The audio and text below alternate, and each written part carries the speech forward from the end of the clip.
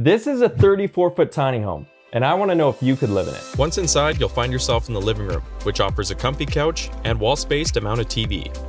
Moving forward is a bar table with seating for two in front of a large window. Next up is the kitchen. In here you'll find upper and lower storage locations, a pantry, a residential-sized fridge, oven, stovetop, and microwave, and even a stacking laundry. In the back of the home is the bathroom, which includes a residential toilet, storage space, a large walk-in shower, and vanity.